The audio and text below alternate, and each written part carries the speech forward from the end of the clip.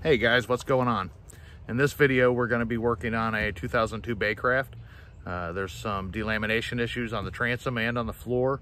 So we're going to be cutting the inner skin off of the transom and doing a core inspection, seeing what all we need to cut out and replace, and then possibly start the process of adding some inside knees in the boat. There's a pretty good span across from side to side where the transom well has to span, so that could be part of the issue with the core delamination.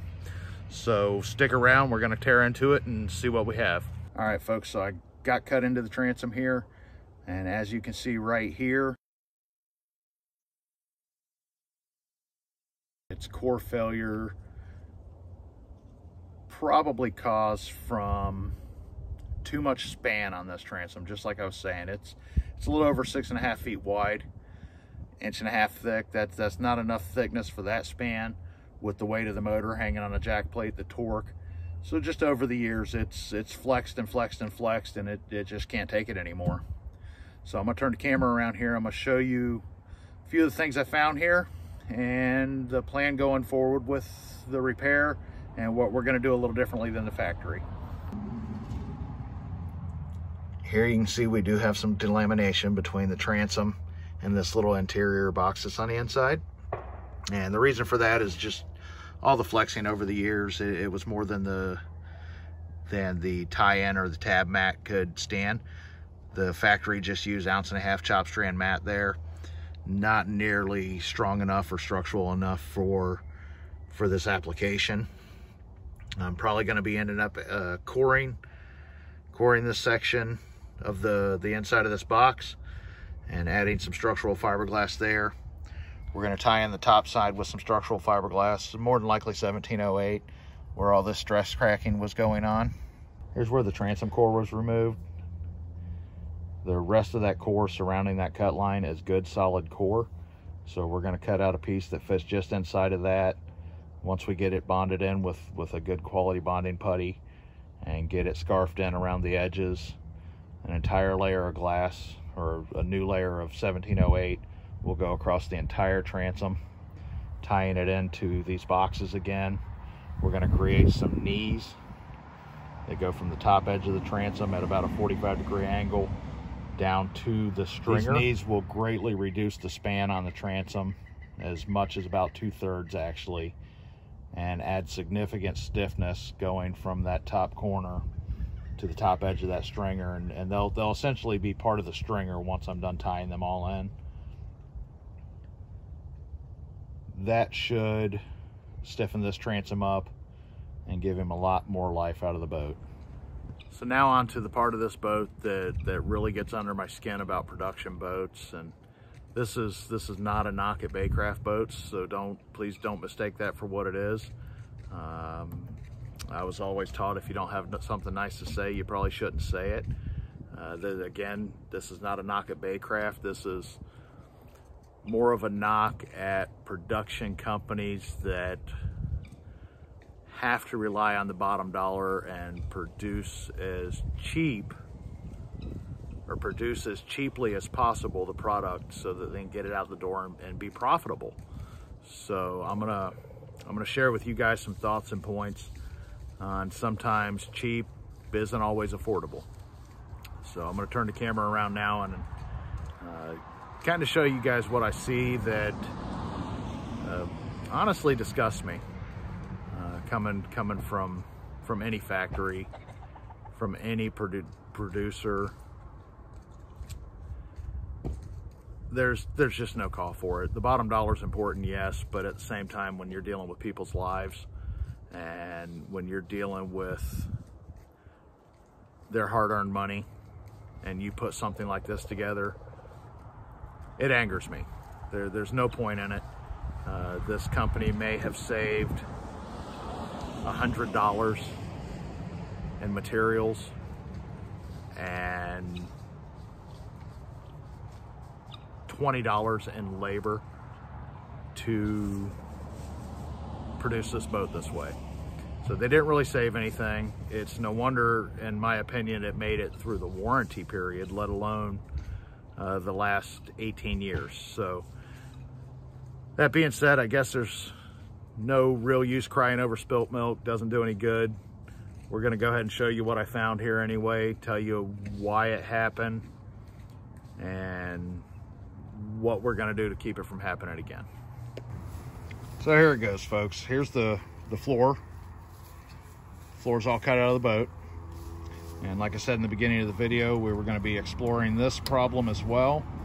And it also, like the transom, was a core failure. However, instead of being an engineering problem, this was a production issue, or perhaps a bank account issue. I'm not 100% sure. Either way, it is the reason that his core failed. You'll notice right here on this piece, we have fiberglass on the top side. Right next to it, here's the bare core. Flip this over. There's the bottom side of his floor. Interestingly enough, the company used a high quality product called Cusa board, which is a fiberglass reinforced polyurethane structural core. This stuff's really good. It holds screws. It's also quite pricey. They could have actually used a cheaper core and glassed both sides, and more than likely never seen a failure if it was fiberglassed on both sides. But because they didn't glass the bottom side, which happens to be the tension side of the load, it failed right behind the console of the boat and right to the port side of the console where his buddy would constantly ride. And as they were hitting some chop and all those years of bouncing up and down, without any tension support on the bottom of this core, it collapsed. Coming up here to the front of the boat, where we did remove the floor, that stringer is cracked. It's cracked in 3 spots. The starboard stringer is the same way. These stringers weren't glassed properly to begin with. They used some woven roving, but they only used it about every 16 inches and 16-inch widths. In between the woven roving is tied in with chop strand mat that comes up to the top edge of the stringer. Does not wrap over the top properly. The woven wraps over the top, but they didn't do it properly. And the floor wasn't even bonded to the top of it. Let's see if I can show you here. The floor was just screwed down into the Cusa board stringers. And you can see, because there wasn't any glass on the bottom of the floor, you can actually see that groove where over the years that it compressed and pushed into the stringer. Had they done the top side of these stringers properly, used a good bonding putty, glassed the bottom of that floor, we wouldn't be doing this today. All right, folks, so I think this is a good place to wrap this video up. I just want to be clear, I'm not really trying to badmouth Baycraft boats here. They do build a pretty decent boat for what you're paying for it. And I don't want to make it sound like they really skimped on this. If I had to guess, you know, this was actually a transition year for Baycraft. They were going away from using wood for coring their hulls into composites this year. And so they still had a learning curve to go on. And if I had to blame anybody, it would probably be the material salesman, their sales rep or their distributor for the core that they purchased and put into the boat. Sometimes you're relying on them with their numbers to lead you in the right direction to use their products with. And sometimes that just doesn't really pan out. Sometimes with newer products, it's a learning curve and you make mistakes. And the way to avoid mistakes in the future is to learn from your past mistakes and move forward. No use crying over spilt milk on this boat. We're gonna get the bunny suit on, we're gonna get the grinder out, get our respirator on, start grinding and getting this thing put back together so he can enjoy it this spring. Thanks for tuning in. Don't forget to like and subscribe.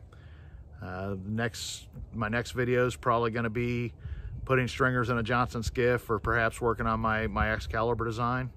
And I just want you guys to know I appreciate you and hope you have a good day.